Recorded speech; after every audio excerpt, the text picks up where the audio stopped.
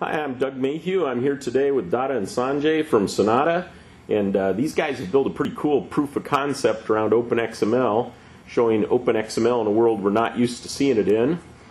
Hi, Datta. Good to see you. So maybe you can tell us a little bit. Some of our viewers here might not even know much about what Open XML is, so maybe you could just tell us briefly what is Open XML and what are we going to see here today. Yeah, Open XML is basically a new file format using which you can create the Word, presentation, and spreadsheet documents.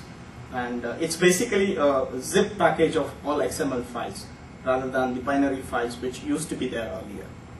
So that's a big change from the past for developers. Yeah, it is very much, because if you look at it earlier, if you are doing some development on these files, binary files, you need to play around a lot and you need to write a lot of codes to access these data which is there in the binary format, and there was a lot of dependencies. Today, if you look at it, it's just the XML files. You can unzip it and access this data and create whatever you want out of that. Okay, and I think we're going to see an example of that. I know, Sanjay, you were pretty involved in building this. You want to tell us a little bit about what we're going to see here? Sure, Doug. Actually, let us look at a scenario where on a client machine, you would like to generate a document. So you would like to have a server component which will allow you to generate a document. What you can do is the server component can create a collection of XML files. These XML files can be packed together and passed back to the client component as a document. This actually we can demonstrate on the presentation which we have there. Very good. You make it sound very simple. Yeah, it is simple, yes. Okay, cool. Well, Datta, so you're going to take us through this, right? Yeah, first of all, this is the home page of the small POC, what we have there.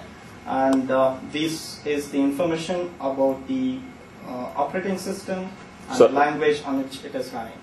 I see. And so you just kind of hard-coded things that say Linux and Tomcat and Apache and all that here, right? But it's not so.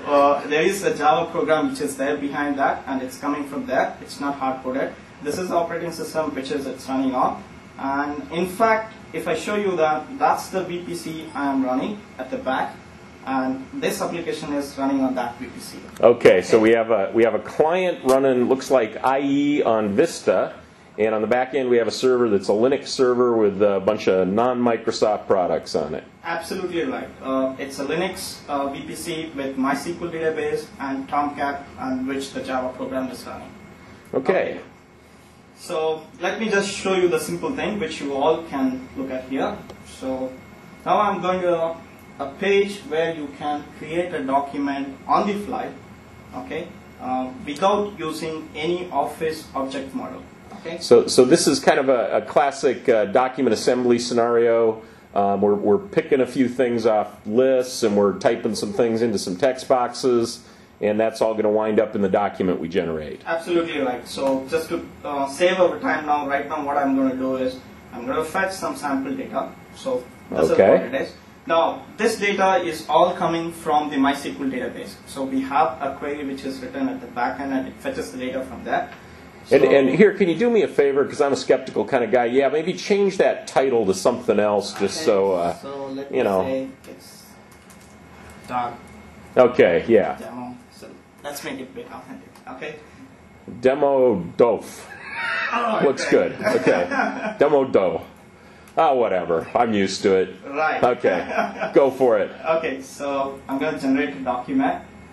Okay, so you click generate document. Okay. Wow, now, hold on. Let me look at this here. So we now have a DOCX that you're about to save. Yes. So this is what I'm going to save on my desktop right now. Okay. Now, so we were sitting there in a Linux environment, and all of a sudden we have a DOCX you're going to save, and now we're going to head back to the office world. It seems to me we've skipped a few steps here. There must be a lot of things that just happened. Right. That's the stuff that Sanjay made look so simple. Yeah. Sanjay, you want to maybe fill us in on some of the details of what just happened there? Basically what happened there is like a JSP page was being called from the client component.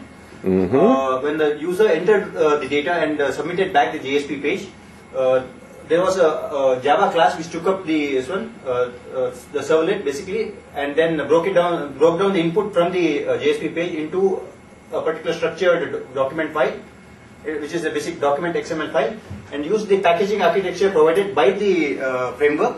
And the package, basically when I say packaging, it is just zipping up of these files which are created. So it zipped up everything and then returned the file back to the so that is how you got the save as feature there. Okay, and so now let's see, Datta, you've saved that on the desktop, right? That's the document. I'm opening it for you. We're back in the Windows world. Yeah. We're going to open up Office 2007 here that can read that DOCX.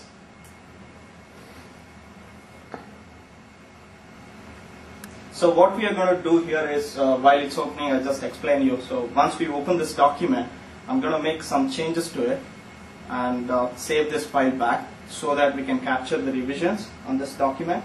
Oh, okay, so we're going to do a complete round trip here. We created a document in the Linux world. We're going to go back to the Vista world, look at it, make some changes, send it back to the Linux world, and look at the changes there. Absolutely right. Okay. So here's our document. Yeah, it's got a fancy, what does it have? A graphic embedded. Looks like maybe it has a watermark in the middle of it. A couple of different fonts involved, some styling. Yeah. Very typical document, okay? Yeah, so what I'm going to do